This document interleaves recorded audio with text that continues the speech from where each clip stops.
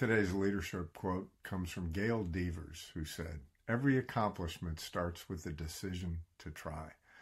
It's an appropriate quote from one of the most accomplished track athletes in history. Gail was a winner.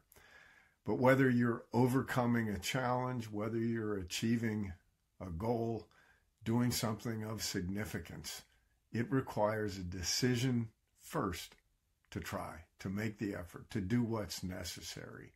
So don't stand and wish and hope things into existence, because it'll be an effort and futility. It requires first you make that decision to try, to make the effort, and then go make it happen.